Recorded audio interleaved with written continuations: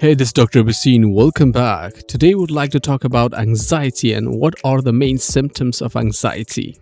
Anxiety can manifest in various ways. Individuals may experience different symptoms. However, some common symptoms of anxiety are listed here below. Number 1, excessive worry. Feeling anxious or having sense of doom or danger, often accompanied by persistent worrying about everyday situation or specific events. Next one is restlessness. Feeling restless, agitated. It might be difficult to relax or concentrate due to underlying sense of anxiety.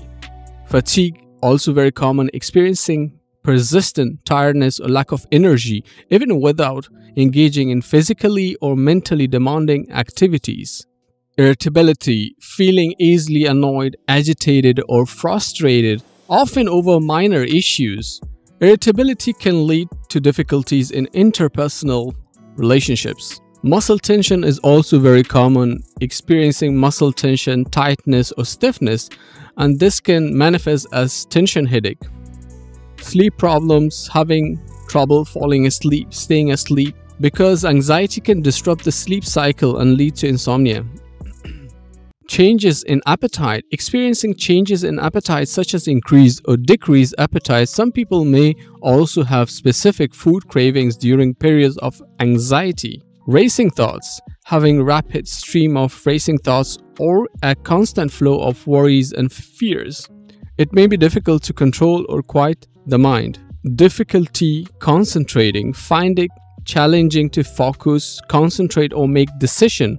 Anxiety can make it very hard to pay attention to tasks or remember things accurately. Some physical symptoms in anxiety patient can include shortness of breath, rapid heartbeat, dizziness, sweating, gastrointestinal issues such as stomach aches or diarrhea, and chest pain.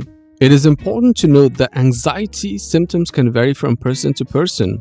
An individual may experience a combination of these symptoms or others not listed here. If you or someone you know is experiencing persisting anxiety symptoms that significantly impact daily functioning and quality of life, it's advisable to seek professional help. Thank you very much.